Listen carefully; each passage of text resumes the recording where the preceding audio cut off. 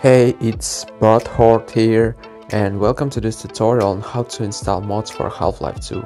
I'll be showing you step by step on how to install mods and get them running in no time, including old mods that stopped working after the release of Source SDK 2013. To install the mod, simply go to your Steam folder, then go to the Steam Apps folder, create a new folder and name it Source Mods.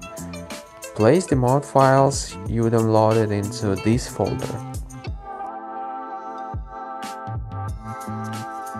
Restart Steam and your mod will appear in your games library. To run the mod, you will need to download Source SDK 2013 single player first. Simply type Source in your Steam library search tab.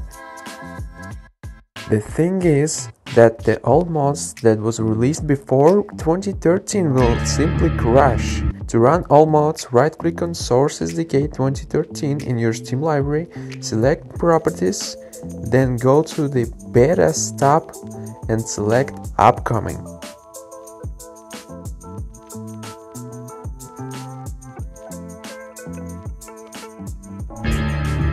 And there you have it, your mod should be running fine now.